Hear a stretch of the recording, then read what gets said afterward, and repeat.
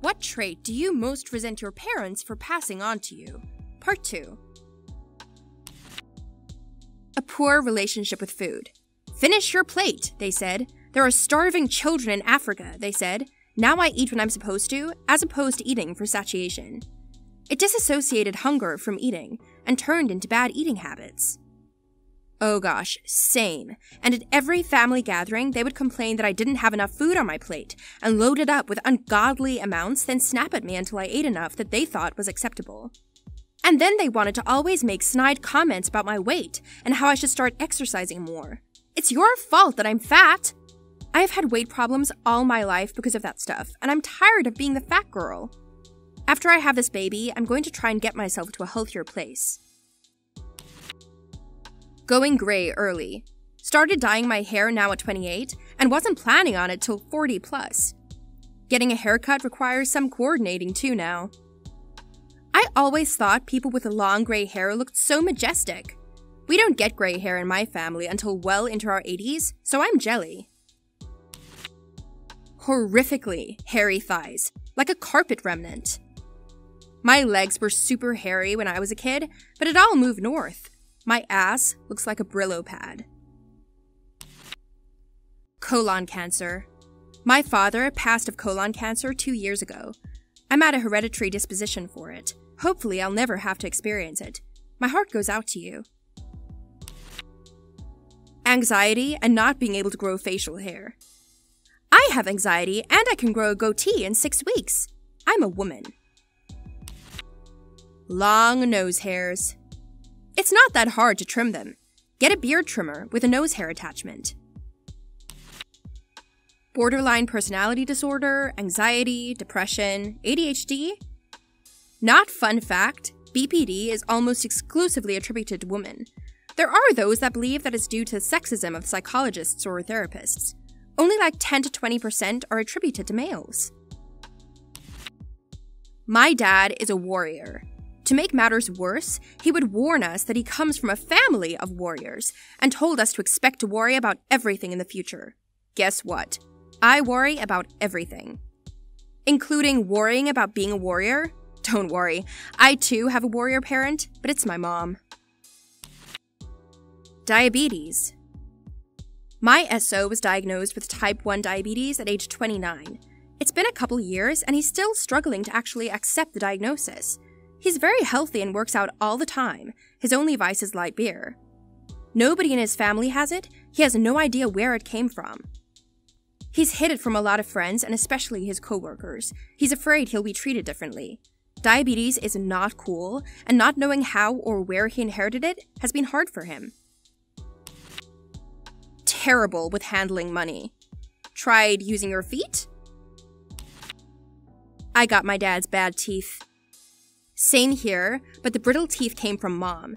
Very frustrating to be told that you are clearly doing your part to keep your teeth healthy, but they still have cavities and such simply due to genetics. Resting bitch face. People always think I'm mad. That's just how my face looks most of the time. Got it from my dad, lol. Hey, I got it from my mom. So now people think I'm mad at them even when I'm not, which if I tell them they don't believe me. And on top of that, I do the same to my friends because apparently I'm horrible at knowing when someone is actually mad or doesn't like me. Though that may be the anxiety or depression.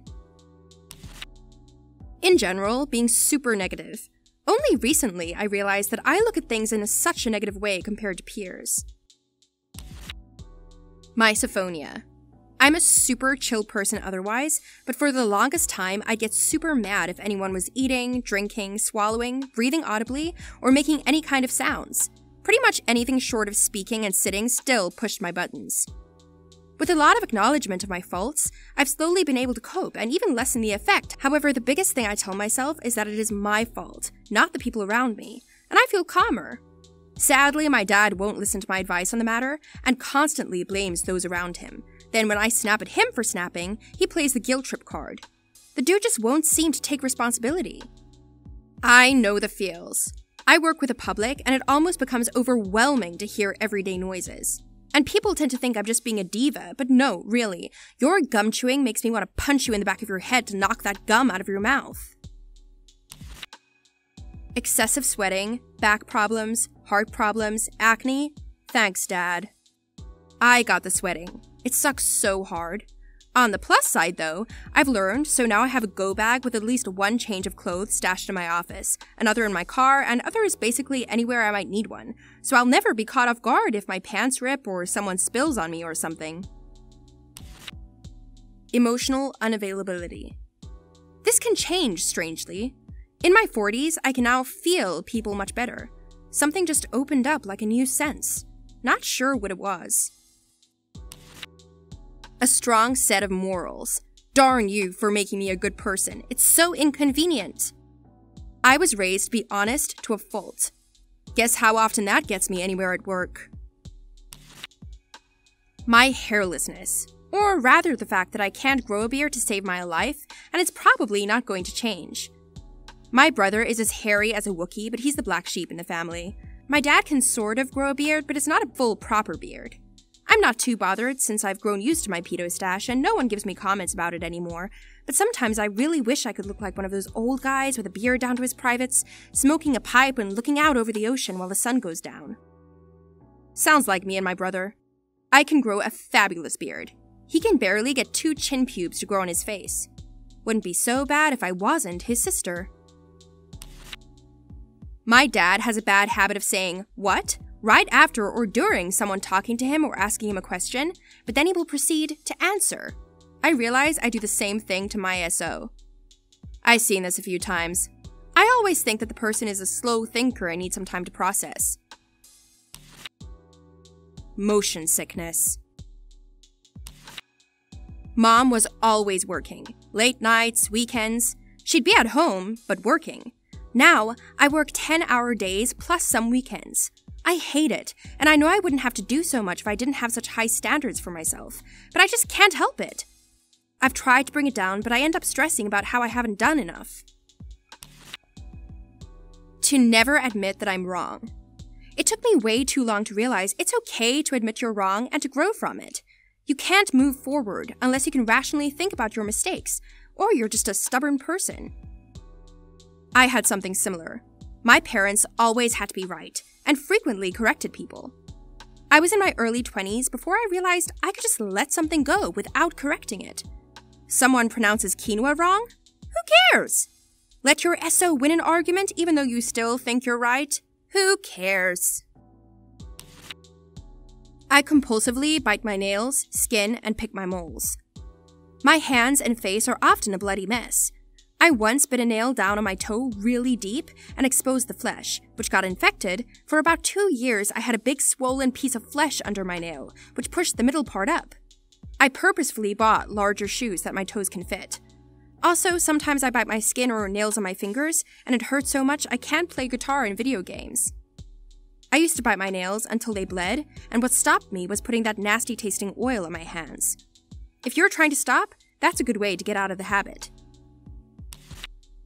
Shortness. It's been a plague upon my life every step of the way. Even though I'm good at catching, I was too short to be a wide receiver. Friends tower over me, and I've been told I'm too short to date this girl that I was head over heels with forever. I'm only like 5'7", so I'm short, but not like midget short, and still have these problems. 5'11" girl checking in. I've always liked shorter dudes, mostly because so many guys are just shorter than me. There are girls out there who don't care. Hang in there. Severe introversion. I mean, I'm fine with it really, but my life would be easier if I didn't find being quiet and alone far more enjoyable and relaxing than going out and interacting with other people. Especially when I'm unemployed, because I will go days without leaving the house and barely notice, and then I only do leave the house because I'm out of some necessity. It's hard to get anywhere the way the modern world is set up, when the vast majority of social functions feel like a chore. Though, when we're all together at my parents' house, it's kind of hilarious. My father is in the study on his computer, my sister is in her room on her computer, and my mother and I are sitting in different parts of the living room, both playing on our phones or reading. And none of us talk to each other for hours. That's hilarious, because I'm an extrovert gone introvert over the last year, after being potlucked with drug-addicted roommates my second year in college. I now go full weekends without leaving the house unless I need food or groceries. I never shut up when I talk to people, and I like going out, but there's just something great about being alone. What's good is that if you can enjoy being alone, then that usually means you're comfortable with yourself, something that is growing increasingly rare. Inherited my mom's thick legs and my dad's cheeks and double chin. My mom had quite a chiseled jawline and prominent cheekbones when she was young. Why couldn't I inherit that instead? Abysmally bad math ability. My dad is an engineer, but my mom got no formal education after high school, and me and all my siblings can't do math past like the 7th grade. Sad. Dude, I can't even do 4th or 5th grade math. In high school, I never finished one single math class because even the super easy classes were way too hard. I just break down and cry during lessons. Everybody around you seeming to get something your mind won't understand is embarrassing and depressing. Always had amazing grades in English, though. My mom's want to socialize and talk to new people, alongside my dad's social anxiety, has left me very confused to say the least. Can relate, as this was my mom, and my dad still isn't very social. As a result, my postings on social media can be very erratic. I'm sure it confuses other people, but ain't much I can do except this is who I am.